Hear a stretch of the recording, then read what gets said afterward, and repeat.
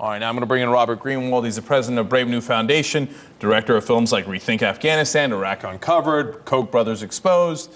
Robert, great to have you here. Tell me about how you got involved, why you got involved in Living Under Drones research project here. Well, at Brave New Foundation, on our War Cost campaign, we've been researching drones for the last 6 months. We're making a full-length film. We're doing short pieces.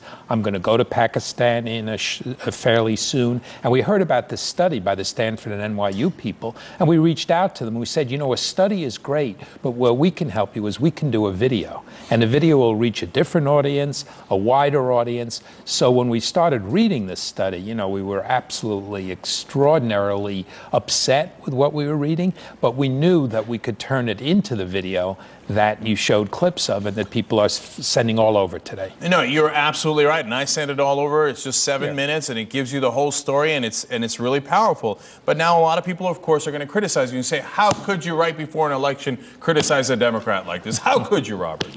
Well, I'd like to think that there are issues that we're committed to, and it's not about, frankly, even the name of the party. It's what do we care about? This is a moral issue. This is a security issue. This is an issue about the kind of country we are, and I think it's important to raise it. I think it's important to talk about it, and I think it's important to say to people, this policy is not making you any safer. Whether Obama's been hemmed in by the military, who knows what all the reality is, but we know this, as you just said in the beginning, this doesn't make sense on almost any level. 175 children who've been killed. And if we think about that for a minute, every single member of their family and their extended families, what is that doing? This area, by the way, is an area where there is one doctor for every 7,000 people. Now, can you imagine, let's be wild-eyed liberals for a minute, can you imagine what sending in some doctors might do? You think that might be a little more effective?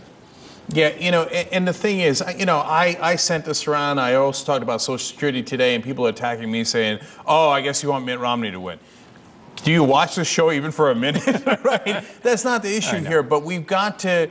And President Obama said, hey, listen, put pressure on me from the outside. Well, isn't this exactly it? To do the right thing and to be productive so we don't go in the wrong direction. Well, and we've seen it. We've seen where's there been most effectiveness? The immigrant community and the LGBT community, because they put pressure on the issues. That's a great point. And this is a fundamental issue. Of course we want Obama to be reelected. He will be reelected. But boy, have we got our work cut out for us to be talking about this and to be creating a peace movement that's willing to challenge him and challenge the Pentagon and not go quietly into the night. Don't go quietly into the night, exactly. Robert, thank you so much. My pleasure.